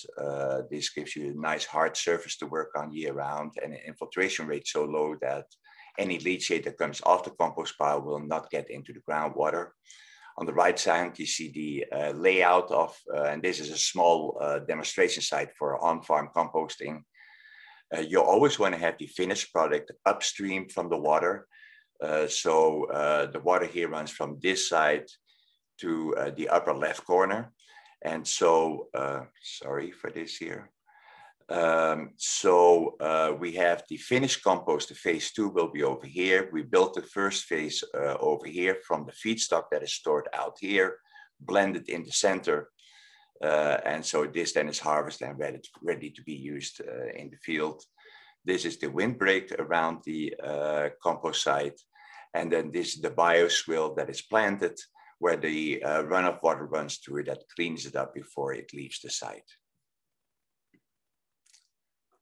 You don't have to have a very expensive system with pumps. You can go with passive air as well. You lose some control over the system, but it's a lot cheaper. We use over here PVC piping. It doesn't last very long. With the heat that's in the pile, it will collapse and it becomes also very brittle. And in the next slides, you'll see that we use an HDPE piping, which is more expensive to begin with, but it will last for a very long time. What I want to note here is that you see steam coming off as it has heated up already. The color is white. That means that it has sufficient moisture content in it. If you see a brown color, it means that you are composting too dry. Again, we blend it with all kinds of different materials. We have grape pumice. We are a wine country out here, so we have a lot of grape pumice available. We have vegetative material from the farm, and bringing various manures create a material that has a carbon-nitrogen ratio of 30 to 35 to 1, and adjust the moisture content to about 60–65% before it goes into that phase 1 composting system. With manures, you got to be careful that we don't get a herbicide. It's a problem here in the United States, particularly clopyralid is one. We test for that on a regular basis. So if you have anything like that, you want to test for that and make sure that you do not carry those around, because some of these new herbicides will actually survive the composting process. They do not break down. So here you see the layout. We have a solar panel set up, a pump associated with it, and then a air plenum that forces the air into this compost pile. Temperatures being monitored on a daily basis. It has to be over 55 degrees Celsius for at least 15 days in windrow composting. In our system, since we have the biolayer on this here that acts as an insulator, the heat will come up all the way to the biolayer. The biolayer has been composted already and has met pathogen reduction. So that way, everything actually meets pathogen reduction in 3 days. The HDPE piping out here, it's a heavy duty piping. It will not be affected by the heat, but it does not have holes in it. We use a drain pipe as a template to mark the pipe where we want to have the holes in the pipe. There are 2 holes that lay at the bottom facing the earth, so that water can run out of the pipe, but the air can flow through and be incorporated in the pile. Here are the specs on the pump that we're using. It's a small pump, about 1.5 horsepower. We have a double manifold out here to get the air more evenly going into the piles. This is the biolayer that we put on top of it. It's recommended to put a biolayer of about 6 to 12 inches on top of the compost pile. And then here you see the blend of raw material that we are composting. For record keeping, you want to keep a list of ingredients that you use so you can evaluate how successful your composting process is and what adjustments you need to make. Keep a temperature log, and do a lab report on pathogen reduction, priority metals, and contamination if that's an issue. So next, I'm going to talk about carbon farming. And this is something that we've been working on in the United States for about 10 years now. whenever we started working agricultural lands and we till the soil, we have been decreasing the organic matter in the soil. And so the carbon that used to be in the soil is now in the atmosphere. Probably the CO2 in the atmosphere, about 2/3 of the increase that we have of CO2 in the atmosphere comes actually from agricultural lands that have been tilled where the organic matter broke down.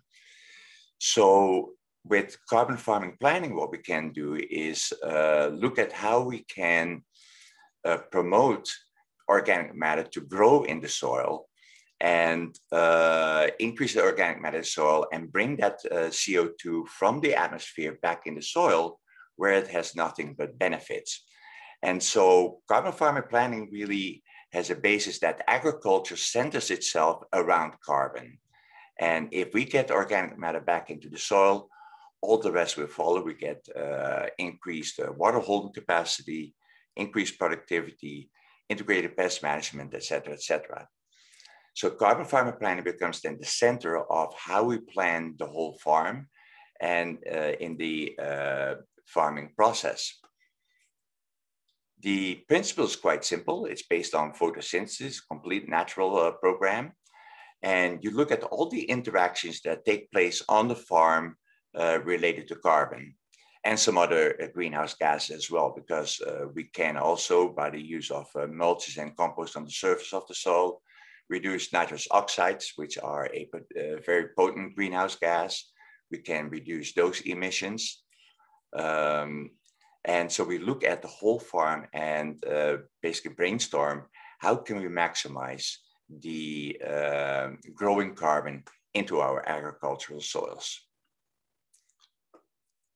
The plants will take the energy from the sunlight combined with nutrients and water from the soil, form simple glucose, and build cell walls for plant growth, as well as exude organic matter through the roots.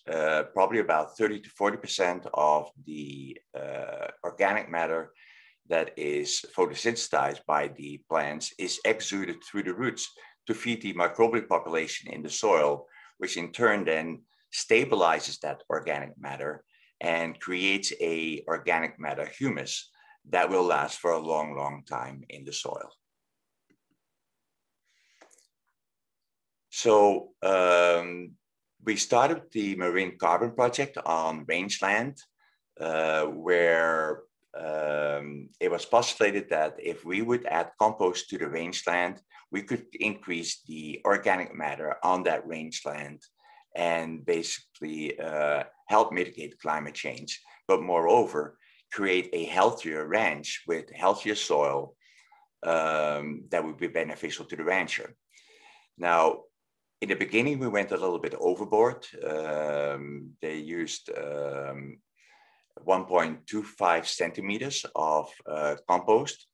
And I can definitely guarantee that if we do that, we do not have enough compost to go around. They later on went to a 1/4 inch to take half of that. And I think that we need to go lower than that even to be successful.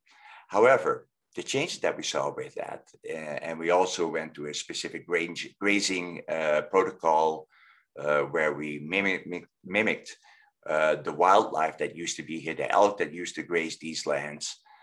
They would come in with big herds, do a fast grazing and move on and let the grass grow back again. What we saw happening is that these rangelands now have all non-native grasses that are shallow-rooted grasses on it. And it reverted back to deep-rooted native grasses. So what that did is it allowed the roots to put more organic matter into the soil at deeper levels, where the organic matter will also last longer, but also we got a more massive root ball underneath the grass that could sequester more carbon into that soil. So several years, this system has been monitored, and they saw that just with one application each year, there was still more carbon being sequestered in the soil. And computer models now have shown that for the next 30 years, with that one application of compost, there will be an increase of organic matter in that soil for the next 30 years. So that's very promising. Since then, these carbon farming plans have been adapted from rangeland to also be applied to vineyards, to farmers that grow row crops, etc., so that we can apply this carbon farming concept to all of agriculture.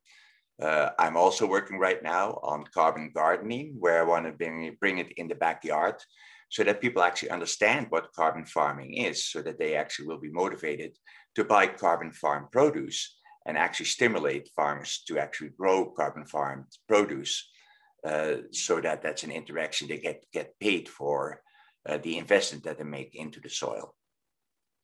Now, what we found in Marin County has to be verified if you want to do this in India. We have, for instance, right now 17 different projects going on in California in different ecosystems, where we look at different climatic conditions. How does it affect the carbon sequestration in these locations? And so the same would have to happen in India as well, is you need to verify this. But once it has been established, then you can go with computer models to estimate what the carbon sequestration will be. So what they have been using is the USDA Natural Resource Conservation Services planning process. It has, I believe, an 8-9-step process, how they evaluate farms and implement farming processes. These now have been modified specifically to how do we do carbon farming in rangeland, in vineyards, and in crop growing. Based on this here, you do a brainstorming. It's not just the compost that we apply, but we look also at windbreaks that you can install, riparian restoration, so the creeks that run through the ranches, restore the trees that used to grow in there that are no longer there. They store a lot of carbon, etc., etc. So it's a whole concept that you'll see later on in a table that looks at how you can maximize carbon storage on the farm. Quantification of these concepts is done through a greenhouse gas model called Comet Farm. And there's a link to all of this so that you can take a look at how that works together. Economics seems to be a deterrent for a lot of people because this is not for free. Yet I don't think that economics should be a deterrent in the development of carbon farming plans. The cost of global warming far will exceed the cost of carbon sequestration. And as an example, for instance, in the United States, we've had several hurricanes, big storms that came in as a result of climate change that did a lot more damage than hurricanes did in the past. They looked at putting up seawalls to protect the land. They did not do that because it was too expensive to install. The damage that was done by these storms far exceeded the cost of the protection it could have had. And I think we have the same situation here, is that we can actually mitigate climate change a lot cheaper by carbon sequestration than the cost of implementing these programs is. And that will be a shift in how we look at our agricultural systems and cannot externalize cost anymore. So we also have taken into account soil health benefits that come in. We have improved soil structure, better root penetration, erosion prevention. We have increased water holding capacity. The whole west of the United States and many parts of India have drought problems. Well, a farm here in Sonoma County is using about 25% of the water that his neighboring farms are using, with 5 crop rotations per year, grossing $100,000 per acre in crops that not even vineyards can match anything like that. So you can save a lot on water, become more drought resilient through carbon sequestration as well. We have reduced use of fertilizers and pesticides. It is really important that in order to conserve organic matter in the soil, that we go to a no or low till farming practice. That, of course, will save energy and equipment use as well. So here's an example of what they look at farms when they do a carbon farming plan. They looked at the rangeland that they had, the croplands that they had, shelter belts, hedgerows, et cetera, and how much carbon could be sequestered in the form of CO2 on those different ecosystem that existed on the farm. And they evaluate out of what it is on an annual basis as well as over a 20-year period of time. The same is also done on water storage. So how much can it alleviate in making a ranch more drought tolerant when we implement these practices? The carbon farming plans in the United States are implemented by the resource conservation districts. The resource conservation districts do not have enough staff to keep up with the demand for carbon farming plans at this point. As was said in the introduction, I also teach at the Santa Rosa Junior College, and I'm contacting them right now to see if we can create a carbon farming plan or certification program so we can actually get more people in the field to develop these carbon farming plans. Another limitation is that there's not enough compost available. And as I said earlier, using a ½ inch to ¼ inch of compost is too much. They went that high to show that there will be an effect. But what we really need to look for is the smallest amount of compost that we can apply to get the maximum amount of carbon sequestration. That way we can stretch the compost far enough to get more carbon sequestration going in different farming operations. And then there's the economic implementation of the program. We have carbon offset programs here in the United States. We have in California, the Healthy Soils program that is not focused necessarily on carbon sequestration, but we can easily make that part of it. And there's an innovative idea that is being piloted at this point in Sonoma County. It's called Zero Footprint, where they are going to put a 1% surcharge on all food consumed in the county. So you go to a restaurant, any restaurant, fast food restaurant, there will be an opt-out 1% surcharge on that food, and that money will be used to pay farmers to implement a carbon farming plan. Here's a list of resources. You can find out more information on carbon farming. And with that, that completes my presentation. And I'm open for questions.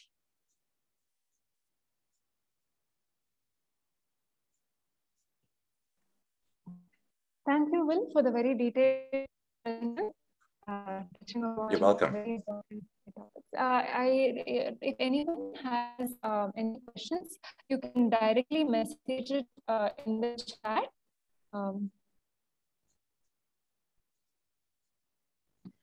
Yeah, I see a chat message here, someone from Texas that would like to, I think the Texas, but my email is on the presentation. I assume that the organization will coordinate with me that I will make that PDF available to you and you can distribute that to the participants.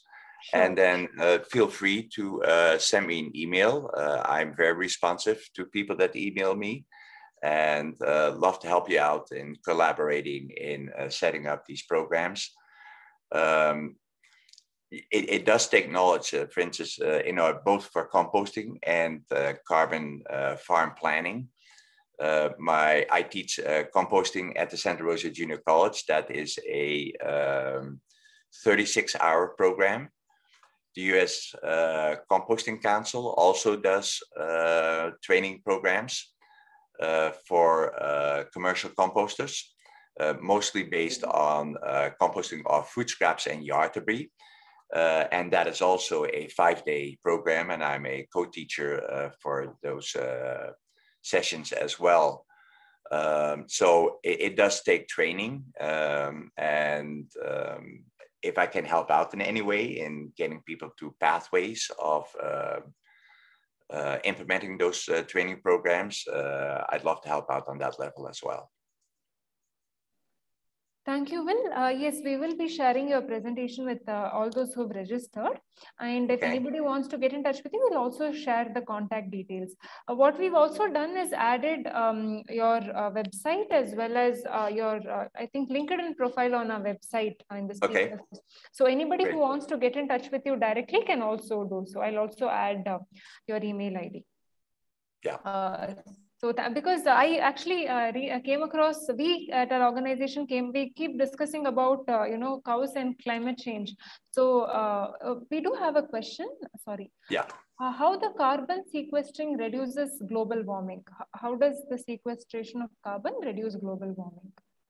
Yeah, so through the process of photosynthesis, the plants use CO2 from the atmosphere to make plant material, basically. So it's a very natural biological process. Unfortunately, the way our agriculture has been working so far with mechanized agriculture, tilling the soil, we like to have it clean, the surface, no weeds growing, etc., etc. We are actually depleting organic matter in the soil all the time.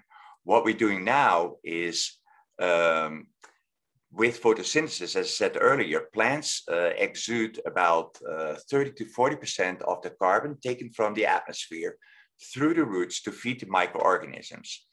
That builds up the organic matter content in the soil. Then also the compost, I think we really need to look at that as a catalyst to increase the microbial activity in the soil, to increase the water holding capacity of the soil. And so it helps and improve the soil structure so that we can get a larger root ball underneath the plant so that it becomes more effective in taking that carbon out of the atmosphere and putting it in the soil. Now, if we don't till that soil, we'll see indeed that that carbon in the soil will start growing.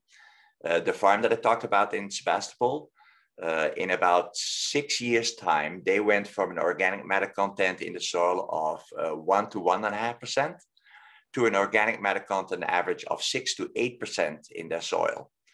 So that's an increase of about 5% of organic matter in the soil. That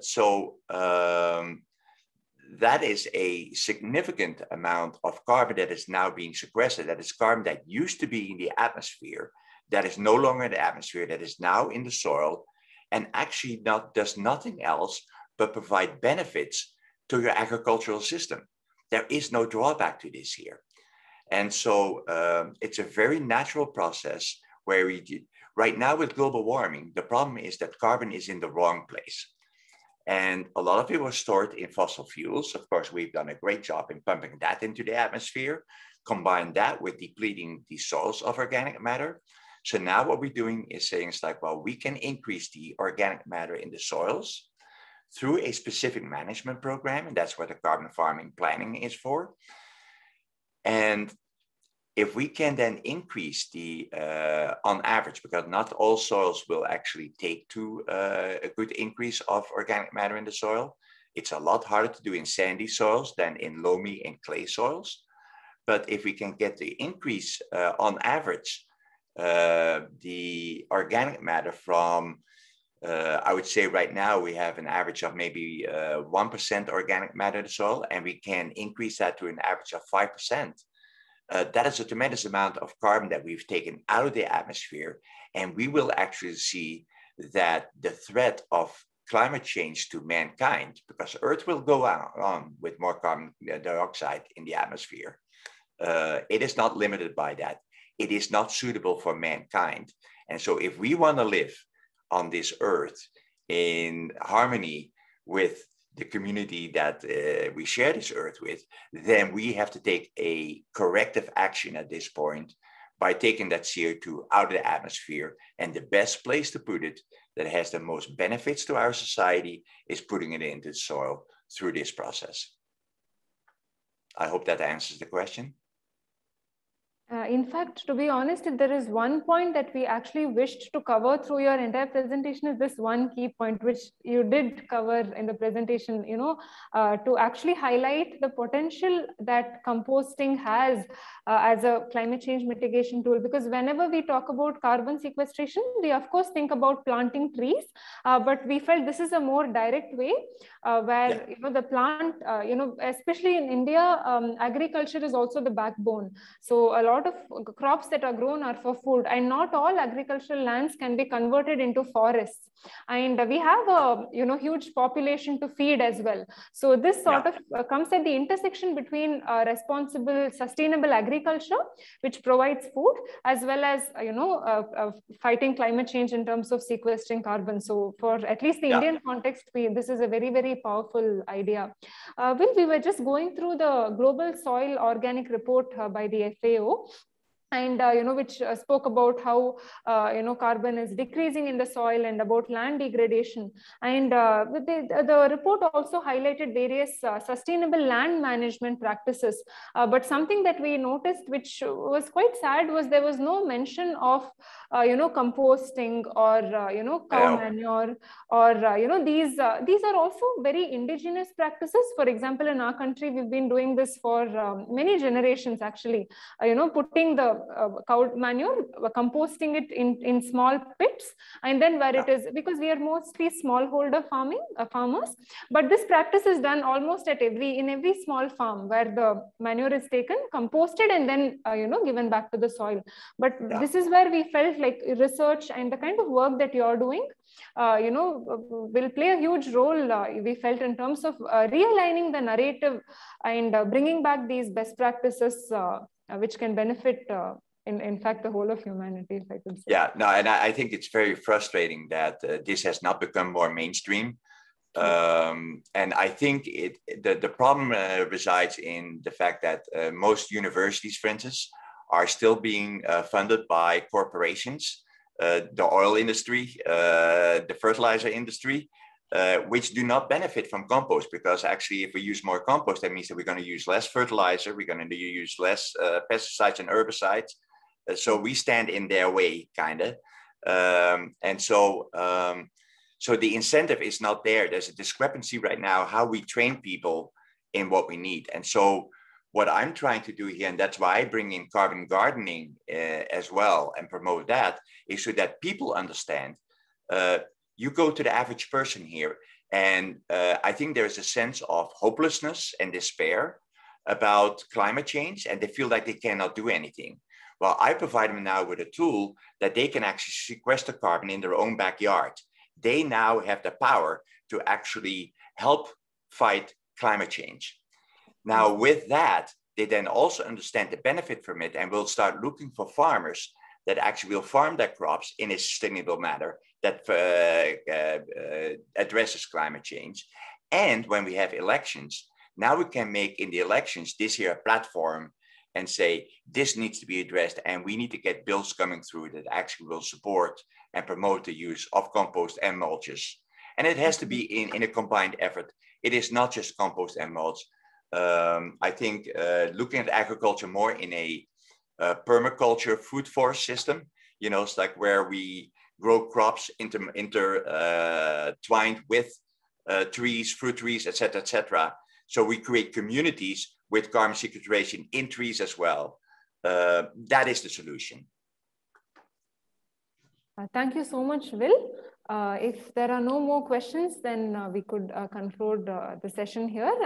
All the best for the amazing work you're doing, and we hope to stay in touch, especially any insights we want on research or this carbon capture technology through composting, we'll definitely write to you. And all the participants are also free to get in touch with Will. He does respond to emails. Thank you so much for joining us today. Thank you so much for inviting me, and all the best to you. Thank you. Bye. Bye.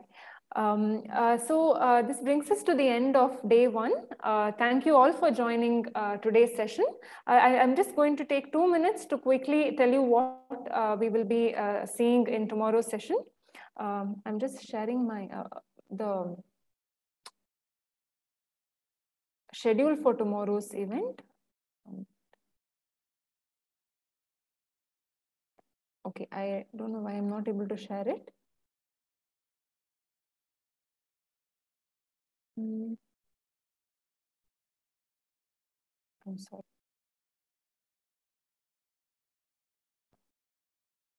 Okay, I hope you're able to see the schedule. Tomorrow in the morning session, we have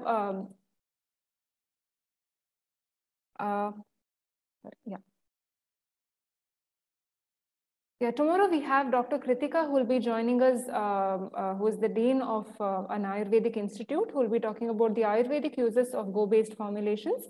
And then we have a panel discussion on from researchers from IIT Bombay will be joining us. In the evening, we have 3 very good sessions. All 3 of them, 2 of them are Goshala owners. One is Shri Gopalbhai Sutaria ji, who is the founder of Bansigir Goshala in Ahmedabad. He'll be joining us and talking to us about cow derivatives in Ayurveda and agriculture. They are also into products and a lot of research in this area. And then we have Abhinav Goswami ji from Texas Goshala, who's also with us here today. We'll be talking about the story of setting up a Goshala outside India and how Goshalas can serve as centers for sustainability. We'll also be emailing you tonight the link to their websites. It's also there on our website. A link to their website is there, so you can definitely take a look at the amazing work they are doing. We finally have in the evening Dr. Punyamurthy, who will be talking about natural medicines for cows. He will also be talking about how he's worked with multiple Goshalas across the country and how they've been able to significantly bring down the costs of treatments of various cows using simple remedies. So looking forward to meeting you all tomorrow for tomorrow's session. Until then, namaste.